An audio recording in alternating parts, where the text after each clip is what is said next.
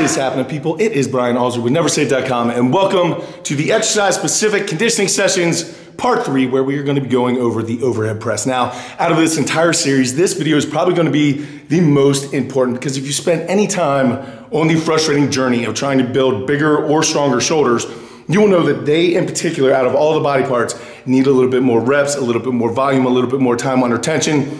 They are tough to get results out of. So all of the workouts I'm going to be giving you guys today are going to encompass all of that. So not only can you expect the awesome cardio benefits of dropping body fat, because believe me, your lungs are going to get worked, but you're also going to be working some of the weak points of the main muscle group. You might even gain a little bit of mass, maybe even a little bit of strength through all this. One thing is for sure, you're going to have a chance to do a lot more reps and grease that groove. So all good things in general. Now, if you're brand new to the series, just stand by 1 second. I'm gonna explain all this in just one moment. If you guys are a return viewer and you guys saw the bench conditioning sessions and the squat conditioning sessions, just go down below or in the description box, because I always add the timestamps to wherever you want to be in the video, as well as any relevant links that I might mention. So if you guys are looking for something specific, the last thing I want to do is hold you for hostage the entire time. And if you're still here, that means you need to know what this is all about. And like I explained at the beginning, absolutely nothing is worse than when you go in for a strength day. Let's say you gotta do squats, but then you realize that the conditioning session that you did a couple days ago still has your legs feeling tired and heavy, and now your strength work's gonna suffer because of some conditioning that you did. Nothing is worse than that, and it's just counterproductive to all the goals that you probably have. So in order to do something about that, what I thought I would provide is some programming where I give you 5 different 10-minute sessions that are more muscle specific. So today we're covering the overhead press. That means you're gonna be doing a lot of overhead press movements, or movements that will assist the overhead press, or just using these same muscle groups that are involved in the overhead press. That way it does not bleed over into any of your other strength work and mess anything else up. And like I just mentioned, these are short and intense. They're only gonna be about 10 minutes long. And if you guys have spent any time on a treadmill for 10 minutes, just listen to yourself breathe, this is gonna be nothing like that. It's gonna be manipulating time the entire session that you're doing it, and it's just going to keep you on your toes and be more fun than a regular steady state cardio session, I guess. And as always, guys, I'm just trying to give you all the tools that you need, because if you guys are following any of my free programs that I put out here online, they always have 3 to 5 waves in them. So I want you guys to have enough of these conditioning sessions to kind of plug in for that. However, if you want someone else to do it, or you just want the convenience of me kind of setting it up because I've already made all the mistakes and know where to leave things out, then you can contact me at Brian, again, I screwed it up again. Contact me at neversay@gmail.com if you are interested in a personalized program. Personalized programs are absolutely what make these videos possible, so I really, really do appreciate all the support, guys. All right, so the very first exercise-specific conditioning session for the overhead press, we're gonna start out with the simplest first. All you're gonna need for this is kind of a rack, like something like I have behind me, where you have a pull-up bar, and you're also going to need a barbell set up with somewhere between 40 to 60% of your 1 rep maximum for the strict press. Now, as promised, each one of these is only gonna be 10 minutes, and all that you're gonna try to do on this one is get as far as possible within that 10 minutes. What you're gonna do is set up a clock, and then you're gonna perform 1 pull-up. If you can't do a pull-up, just do an inverted row or some type of row immediately. Once that is done, you're gonna hustle over to the barbell, where you're gonna perform 1 strict press. Once that strict press is done, you're gonna drop to the floor and perform 1 burpee. Now, once that round is done, you're gonna take as much rest as you possibly need after 1 of each rep, and then you're gonna go 2 pull-ups or inverted rows if needed, followed by 2 strict presses. Again, we're talking light to moderate intensities on this. And then you're gonna drop and do 2 burpees, and then you're gonna do 3 reps, 3 reps, 3 reps, 4 reps, 4 reps, 4 reps, and you're gonna continue on going as far as you can in 10 minutes. Now, your score is going to be the number of completed rounds, and it's going to start out very, very basic and simple until probably, I'd say around round 7. When you're doing 7 of those strict presses, it's gonna start getting challenging because of the just overall compounded effect of all the other reps. And then you're gonna need to start breaking up that overhead press however you need to, or the pull-ups however you need to, because just trust me, it accumulates very, very quickly. This is another one that seems so simple and so basic and easy until you actually try. You're gonna start out at a sprint, then come to a grinding halt.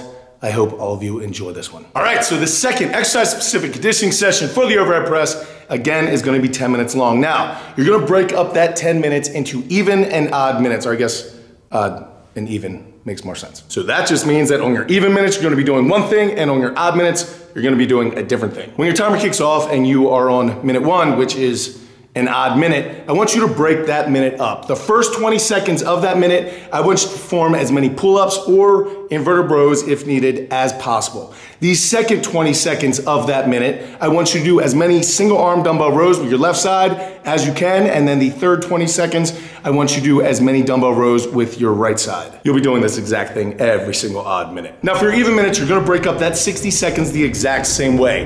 The first 20 of which, I want you performing as many strict presses as you possibly can. Now, I know at the end of that 20 seconds, your strict press and your shoulders are probably gonna be giving out pretty well, so we'll just call in some recruits and we'll bring in the legs. So for the second 20 seconds of this even minute, you'll be doing push presses. Now, once that is done, I know you're gonna need a little bit more help. So for the third 20 seconds of the even minutes, you'll be doing push jerks or split jerks or just pretty much getting that bar up there any way possible. And if you guys need any more help on any of those exercises I just mentioned, I do have tutorials on all of them as part of my overhead press playlist that I will be putting in the description box down below. All right, and exercise specific conditioning session number 3 is going to be another 10-minute one. This one, we're going at the top of every minute for 10 minutes. And all that means is that every single time that second hand comes back around to the 12, your set begins again. So if you get whatever you need to get done in that minute done very quickly, you get more rest. If you take your time and do it slowly, you get less rest. It is completely up to you. So all you're gonna do at the top of each one of those 10 minutes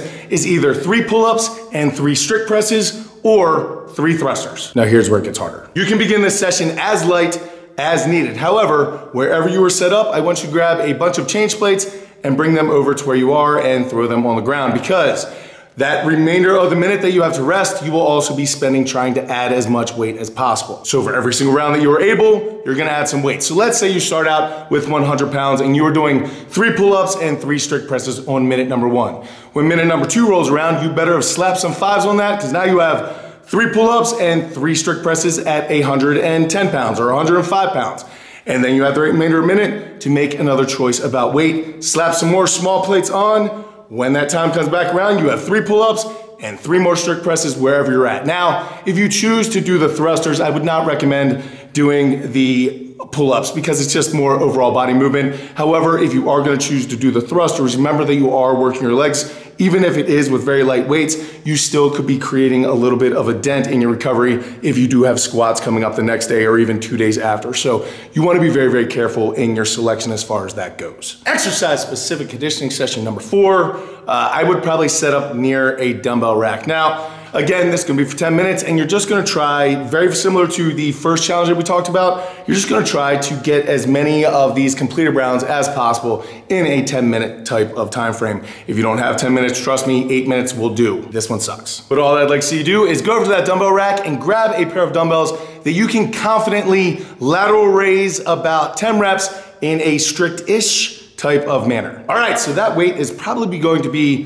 fairly light, and that is good because the first thing that you're going to do is raise those things above your head and complete 20 strict presses as perfectly as possible. Now on that 20 strict press, I want you to keep your arms up there because you're going to be completing a waiter's walk. Now if you don't know what a waiter's walk is, you guys have all seen a waiter carrying like a big tray on their hand like this, and every once in a while, a waiter will have to hold it very high above their head. That is all that you're doing, is the waiter's walk with the dumbbells very high above your head. So on your 20th press, I want you to stay locked out and walk those things 50 feet or 20 feet or whatever, 30 seconds. You're just taking a walk with those things and letting your arms fatigue. Once you get to the other side, you're going to complete 10 of those lateral raises. Now, remember, you should be able to do these pretty strict-ish.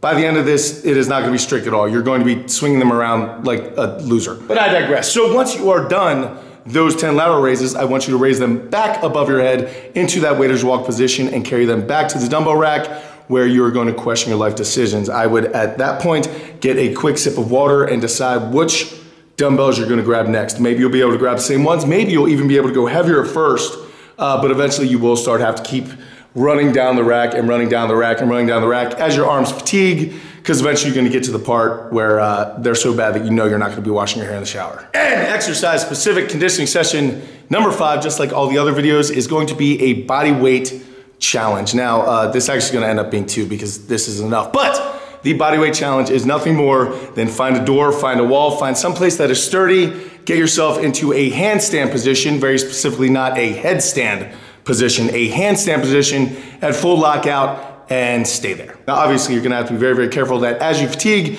you don't just pile drive yourself into the ground and not be able to walk anymore. But the challenge here is just simply to stay there for 2 minutes. Now, I know in your head you're saying that that can't possibly be that tough. However, my personal record, I don't think I broke 2 minutes yet. I think my best is like at 157 or 158 or something like that. We have one very, very good athlete in our gym who is in the mid 2s right now, but that is about as good as it gets. Now, of course, it's gonna be easier at lighter body weights, but then again, you probably don't have as strong as shoulders, so it all weighs out. Guys, if you can make it 3, 4, 5 minutes, knock yourselves out. I hope you guys can stay upside down until you get red-faced and fall over asleep. However, for me and just about everyone else that I've ever met in my entire life, 2 minutes is a great barrier. If you can make it 2 minutes, you're absolutely doing something. Again, don't tent stake yourself into the ground. But like I mentioned, that's not really a workout, but what is a workout is the reverse bring Sally up. So on many of my videos, you guys have seen me talk about the bring Sally up challenge, where you just pick virtually any exercise and you turn on Moby's Flower. If you don't know what song that is, just YouTube search it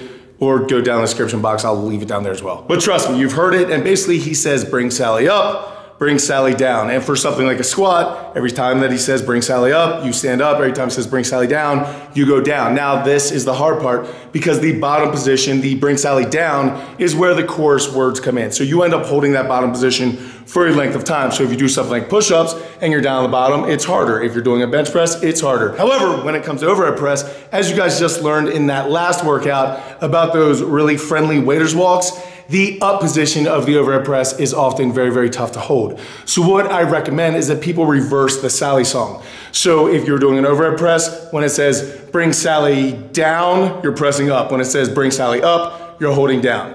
What that will do essentially is when he says bring Sally down, you're gonna press up and you're gonna hold it there for the remainder of the course and everything else, which is just basically doing a waiter's walk, and it makes it so much more miserable. If you don't hate your life and you don't hate yourself, just do it the normal way. However, if you want a challenge, do that. I believe the song is right around 3 minutes long, and it's something like 32 or 38 reps during that entire time, but it's just more about holding the position and keeping the focus. It is extremely hard. Consider that your mindset challenge if you don't want to stand upside down for 2 minutes. All right, guys, so there you go. There is part 3 of the exercise-specific conditioning sessions, where we talked about the overhead press. So now we've done the bench press in part 1, we did squat in part 2, overhead press for part 3, which means we have the deadlift for the final part. So looking really forward to that. I already actually wrote out the workouts. I just need to literally record the video and it will be done. I'm also this week really doing my best to try to train enough to get together a training video. For literally since Christmas, I have not been able to train.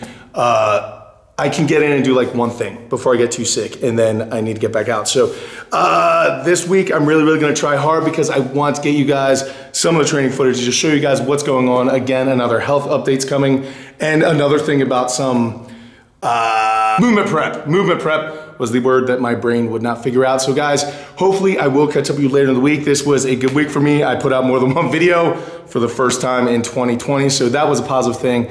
Hopefully I will catch up with you later in the week. Until I do, go out, do something amazing with your lives. Keep working hard, people. Be nice to each other. I'll see you then.